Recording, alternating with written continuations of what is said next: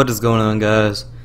Jesse504 here, bringing you my APL Insurgence Regirock draft analysis. So, APL Insurgence obviously uses the new Delta Mons, the new Mega Mons from Pokemon Insurgence, which leads for like a more interesting meta because there's obviously more options, and some of them are a lot stronger than what we have access to normally. And it was a points-based draft, but like sort of it was like split tiers. So there was like 20 points, 18 points, all the way down to 4 points. You would have 124 points total to draft between 10 and 12 mons, and you'll pretty quickly tell how many I drafted based on my layout. But yeah, not really too much more to say other than I had 5th pick, and when it came around to pick 4, I knew exactly what I was going to get. It was either going to be Mega Flygon or Dragapult, and the person right in front of me pretty much gave me my choice. So I decided that, like, yeah, there's nowhere else I'm going to be able to use Mega Flygon. Let's go ahead and use it here. It is an incredible Pokemon. Obviously, it did catch a nerf, where that 90 base defense used to be 80 and the speed used to be 130. Which would have just made it downright busted, but now it is allowed compared to where it was banned before.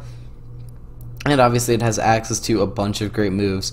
Obviously its ability is like Toxtricities, but a little bit weaker. But the trade-off for that is that it has Bug Buzz, obviously. It has a Dragon 105 base power move that is sound based. It has a rock based sound move as well, and it has amazing move pool. It got access to Draco Jet, which is dragon priority. It has, of course, U-turn for momentum, coverage out pretty much for anything that I want it for, and then it also got first impression this generation if I wanted to rock with that, which would now be stab. But not really too much to say other than 20 points, very expensive, but obviously it's a mon that you're building around. You want to spend big money on that. And you can clearly see only did 10 rounds because that's all that I drafted, only 10 mons, which meant that I could have around 12 points per mon. So that was kind of like the middle tier, and you'll see how my draft kind of gravitates around it. But coming back to me, round 2, a mon that I completely did not expect to get. I looked at it and I was like, yeah, this thing is so powerful. How is it still here? Hoopa Delta Unbound. It's an incredibly strong mon. Again, great coverage, can run physical or special. Heavy duty boots gave it a new option this generation. Access to Volt Switch or U-turn. If I'm running physical or special, and of course if they have a ground type, I can just run U-turn. But obviously incredible, both of the attacking stats and also a great special defense. And while the physical defense is meh, it no longer just dies to U-turn. So it's something that I'm really excited to use it personally. And I think that it pairs with Mega Flygon really, really well. But that's mostly just because it forms a real nice start for a Fairy Dragon Steel core, which is obviously one of the cores that I value a lot in draft. I feel like those 3 types together, you just get some nice offensive, defensive synergy, and that's kind of what I decided to grab, especially heading into my round 3 pick, where I pretty much found a great steal. Obviously, I didn't want to spend too much on it, but Empoleon. I think that this thing is really nice here. Obviously, great mixed bulk, and the offensive stats are pretty good as well. If it wants to run that, but obviously, great defog and rocker. I'm pretty sure it resists every type that Mega Flygon is weak to. And it's also a really strong defogger, like I said, because both of my mons before it are weak to rocks. So that's kind of another thing that I really wanted to consider this draft, was that I drafted 2 real strong threats, but they're weak to rocks. So having a really nice way to remove them in Empoleon is, I think, going to be something that's going to save me a lot. Additionally, it's a mon that can kind of come to a lot of games, just fantastic type in water steel, and really just can take hits, can dish them out if it wants to, but also can just do hazards for me. That's kind of all Empoleon does. But yeah, and then in round 4, I decided to grab a mon that I had it on my plan. I didn't know how much longer it was going to last, and that is Delta Tangrowth. Obviously, it has the same base stats as Tangrowth, but in my opinion, a better typing of ground and fighting. It also got access, or it has access to spikes, rocks, synthesis for recovery. It got body press, thankfully, which is one of my favorite new moves introduced in Generation 8. And its only real downfall is that it's not very especially bulky, but one of its weaknesses is the water type it can potentially have an immunity to with the dry skin ability, but can also just go rough skin if I'm facing down a mon with that likes to use multi-hit moves or something like that. Delta Tangrowth can really help that way. Obviously a really nice physical wall, and can pair with Empoleon or even Delta Hoopa to make a really nice physical special bulk combo that's going to be really tough to break for the other teams, especially considering that this Tangrowth has reliable recovery in the form of synthesis. I don't know, there's not really too much more to say other than the fact that, yeah, I'm kind of blowing through my points a lot here, and at this point I kind of figured out everything that I wanted for the rest of the draft, making sure that my points were going to line up, realizing that I made a complete miscalculation, and then fixing that accordingly. But obviously, these 4 mons I feel like are mons that can come to pretty much every game, no matter the matchup. Obviously, there are going to be some weeks where I just don't want them, but as of right now, I could safely say that in any matchup, these 4 could potentially come and offer some form of support for the team. Up next in round 5, sticking in that 12-point tier, Delta Darmanitan. This was a mon that my team never quite aligned with it for speed tours, but I always really wanted to grab it there. And obviously, the one thing that it doesn't have compared to the other Darmanitans, Galarian and regular, is that it does not have like an attack boosting ability in either Sheer Force or Guerrilla Tactics for the other two. Instead, it possesses the abilities of Unnerve and Wonder Skin. I'm pretty sure Wonder Skin is not allowed because it is pretty much just an evasion ability. But this Darmanitan obviously can still hit incredibly hard with base 140 attack, can kind of safely spam knockoffs really well. U-turn out obviously, and some nice coverage as well. The one downside is that guys didn't implement the new moves from Isle of Armor for the Delta Pokemon. So while this thing could have potentially gotten access to Poltergeist, it did not yet because those just didn't get implemented, which fair enough. But yeah, so that's kind of all I really want to say about the Delta Darmanitan. Going into round 6, I just saw a mon that I've never used, but I really wanted to try it out, and here I decided to grab Porygon 2. Obviously a mon that is incredibly bulky thanks to its Eviolite, it can run Eviolite pretty well. With Recover, it got access to Teleport this generation, which it always had Teleport, but Teleport gained a newfound function this generation. And Porygon 2 being able to use Teleport, I think it's one of the premier Teleport mons next to like Slowbro and Clefable. But obviously with the Eviolite can run physically or especially bulky, which kind of just again does what I needed to do.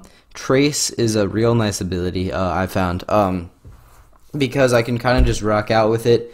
And tracing just all sorts of abilities, whether it be like type-based immunity abilities, or just like I've seen Porygon 2 be really nice when it traces like Regenerator or Intimidate as well. That can be another strong ability, but obviously abilities play a big factor in this game, especially with Insurgence, where the abilities are kind of, some of them are more kicked up. There's a lot more strong abilities. having just a real nice trace user to sort of abuse those is really nice. I don't really know if there's anything else to really say about Porygon 2 other than fantastic move pool, real bulky recovery, again, forming a sort of nice defensive backbone for the team. Yeah, kind of a one mon can do it all for the defensive side other than hazards, really.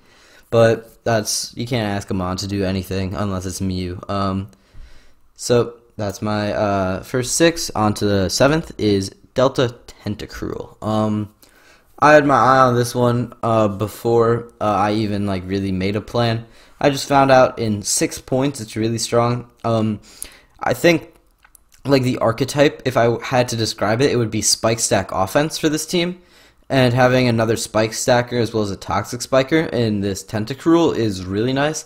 Additionally, another defensive pivot mon, obviously, but it's not really a pivot, but it has access to Spore, which is one of the strongest moves in the game. 100% accurate sleep is always amazing, and it's one of the faster Spore users as well with 100 base speed.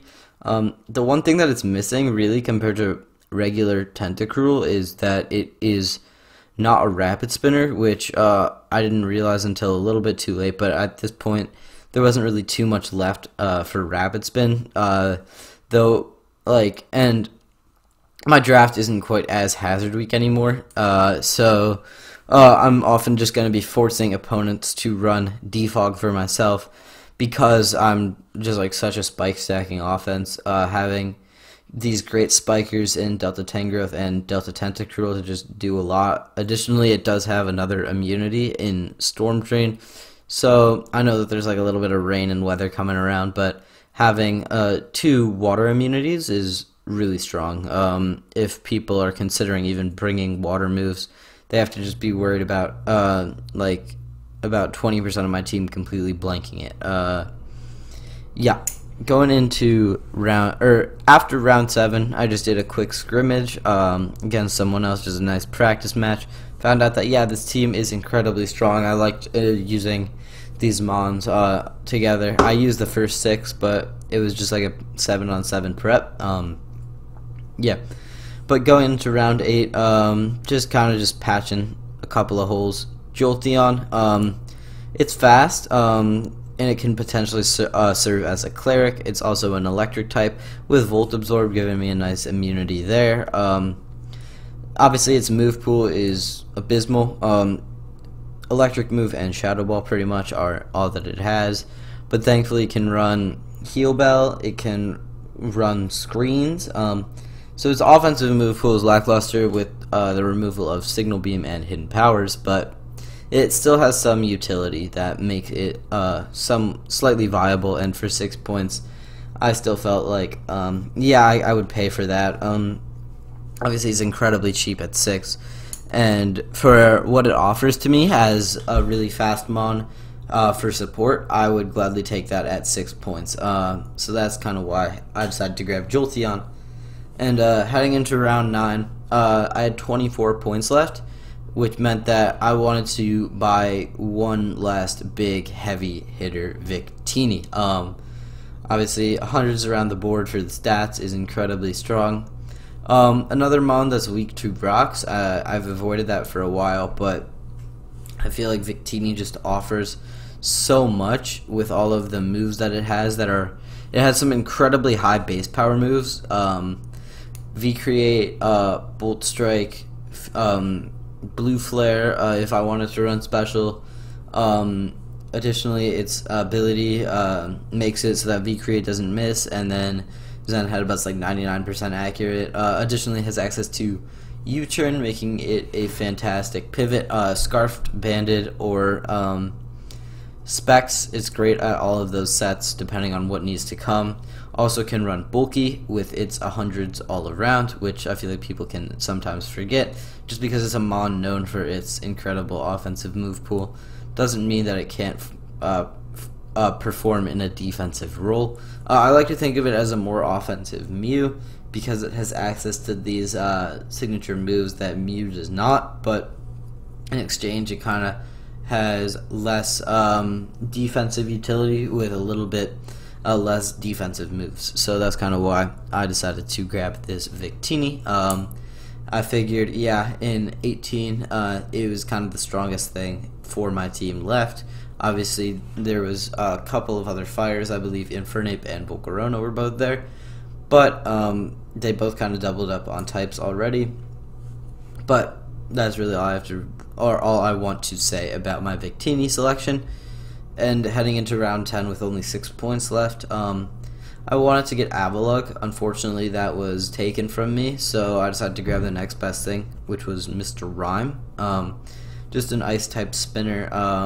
So we did really well after drafting 2 Rock Sweeps Mons. We drafted 6 in a row that were not, and then we just finished the draft off with 2 more, which is kind of, I think, funny. But Mr. Rhyme loves to wear its boots, which make it incredibly resistant to hazards. Additionally, a pretty solid move pool and stats to kind of let it do whatever it wants, pretty much. So that's kind of all I really want to say about my draft. But until next time, Jesse504 out.